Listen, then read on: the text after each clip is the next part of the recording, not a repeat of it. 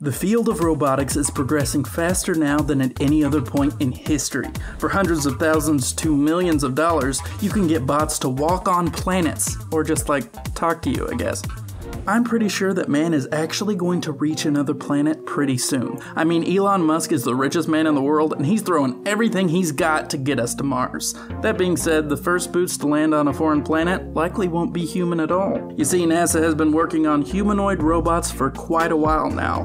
They even call them robonauts. These robots cost around $2 million to perform certain functions. They are specifically constructed to resemble humans to assist human astronauts with tasks that require a great deal of dexterity.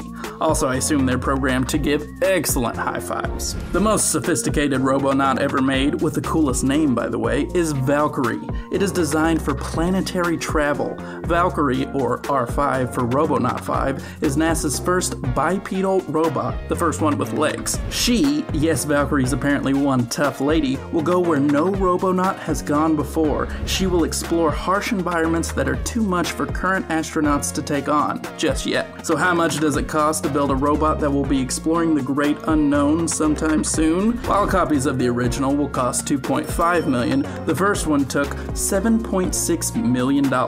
Apparently legs are just super expensive. While Hollywood has made a few adorable robots like R2-D2 or WALL-E, most robots in pop culture are terrifying. That's probably why there's been a push to make modern robots as non-threatening as possible. I mean, you don't see any cute Terminators. That likely also explains why the Italian Institute of Technology's I-Cub looks like he's right out of a kid's show. This bot was designed to learn how to behave in reaction to stimulus like its environment or human behavior. There are a ton of videos online of I-Cub learning how to do everything from walking to Tai Chi to even playing the piano. It is strangely hypnotic to watch I-Cub slowly figure something out. You can even see how its brain works on computer monitors where it interprets visuals into data it can understand. What's really special about this is that once one I-Cub learns something, it can share this knowledge with all other I-Cubs. There are over 30 in operation right now, and I'm sure that they don't share any information on our weaknesses or the best ways to take over the world. I mean, not yet anyway. So before you decide to go out and buy your own adorable robot kid, who may or may not be learning all your secrets, just know that they cost $266,000.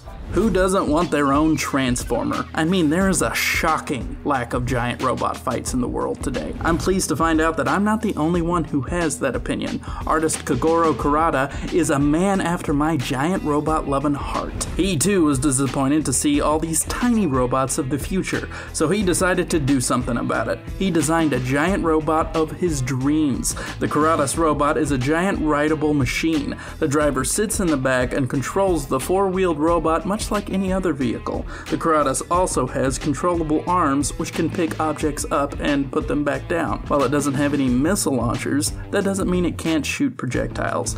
It is equipped with a specialized rotary cannon that unfortunately only fires water bottles, or at least that's what they're telling us. This giant robot dream costs $1.3 million to assemble. I just look forward to his next robot, which will surely be 600 feet taller and ready to take down Megatron. I mean, somebody needs to be working on that, you know, just in case. There is no name more closely associated with robotics nowadays than Boston Dynamics. They very, very much deserve that reputation. They really started gaining notoriety thanks to their special robot dogs. That includes the cute little Spot, which is a quadruped robot that gets around really well, but I don't think plays fetch yet. Still, you can buy this little buddy for nearly $75,000. I mean, it can bring you a water bottle. How is that not worth 75 grand? What kind of application would a robot like this have in the real world though? Well, just ask the military, which nearly picked up their big dog robot for services in the field, but it was deemed too loud. You know how dogs are, barking at everything. Atlas is their most impressive robot to date. It is a humanoid robot that has real-time perception, a model predictive control that predicts how its own movement will evolve over time, and behavior libraries that allows it to do complex routines. Really though, those are just words. In order to really understand what that means, just watch Atlas do parkour. Was that worth the rumored $2 million it spent to make Atlas? Absolutely it was.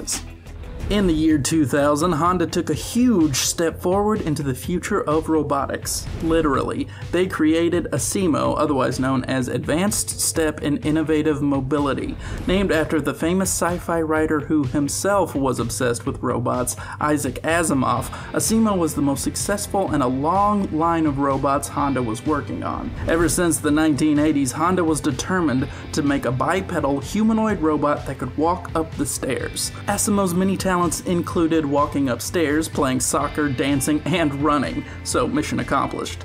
Beyond that, it could recognize human faces, gestures, and other moving objects, though perhaps its most impressive feature was its adorable design. This proved to be a huge PR success for Honda as the cute little bot started making appearances everywhere. This really paid off for the company because ASIMO cost a little over $1 million to assemble.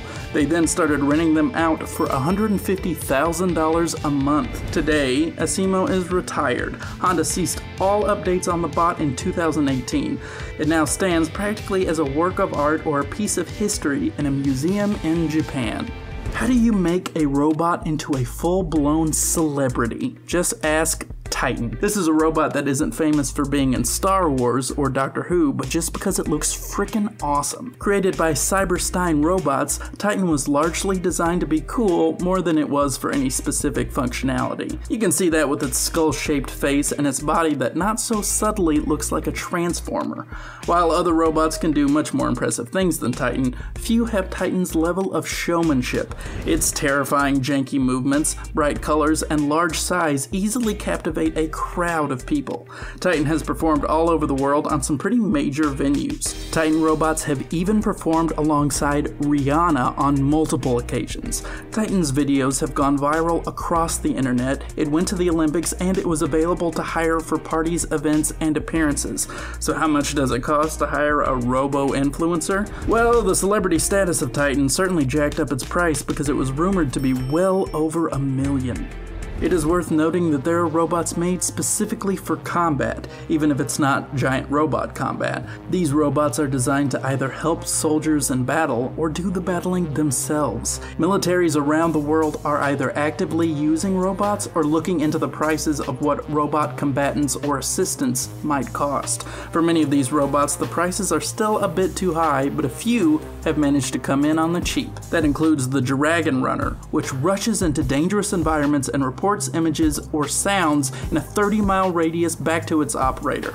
They are reported to cost less than $3,000 a piece. Then there's Acer, or the Armored Combat Engineer robot. It is a car-sized robot that's designed to clear debris, remove explosives, haul cargo, and serve as a platform for whatever else is needed. This 2.5-ton robot costs $250,000 each. Finally, we've got the big gun. I'm talking about the Ripsaw M5. It's basically an unmanned tank. Its guns can reload themselves and can swap between different types of ammunition, all without human support. Each one costs $295,000. Vehicles like this may very well reshape combat in the future. Well, combat and the Call of Duty series. There are a ton of robots getting made right now that look a little too human. I mean, these things are in Tom Hanks and Polar Express levels of creepy, even if the technology used to create them is some of the most impressive work happening in the 21st century. First, we have Sophia. She is a social humanoid robot who will likely be the first one to decide that all humans need to be destroyed. She was activated by Hanson Robotics in 2016. Since then, she has made a ton of media appearances where she was simultaneously charming and super creepy. The most impressive thing about Sophia is that she can recognize specific humans, pick up on their emotions, and hold full conversations.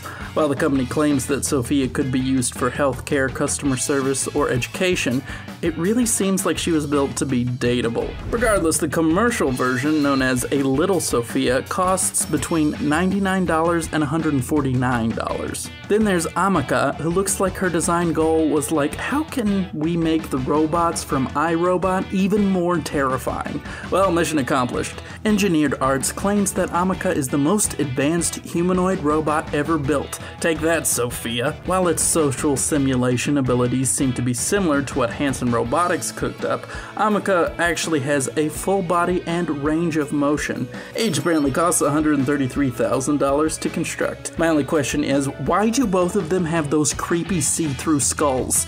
Would a wig really have been too much? Apparently starting up a state-of-the-art AI prototype costs around $2,500. Man, Skynet's a lot cheaper than I thought it would be.